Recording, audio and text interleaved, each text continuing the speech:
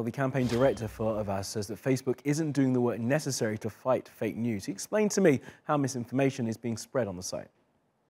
So in many, many cases, we've seen strong coordination between different pages, often completely managed by fake accounts, duplicate accounts, and actually using similar tactics, I would say, than the Russians have used in the US, setting up those kind of networks over years, often starting as like a movie page or a lifestyle page, and then slowly but surely shifting, adding more and more far-right, hateful, often false content, and in the end, sometimes becoming Lega pages or five-star pages. And these are tactics not very different than what we've seen 3 years ago, but now it's mostly national actors, homegrown misinformation, often far-right groups, or even lone actors kind of thing that build up those networks within their community and get more and more people involved in quite extreme views. The main issue that we're seeing over and over again is migration.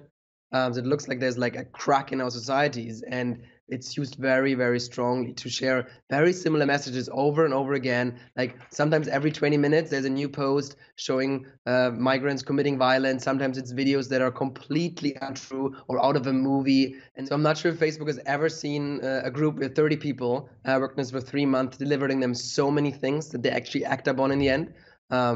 Our feeling is once we've given them the evidence, they were eager to investigate it, do their own investigation, and act on what we've given them. But the big problem is they should have seen most of the stuff we've given them because it's against their terms of use, not our terms of use, and we did the work for them. And what we want them to do now is, one, do that themselves, and two, go back to all the people that have been lied to and show them corrections from fact checkers or tell them that the page they followed was actually fake.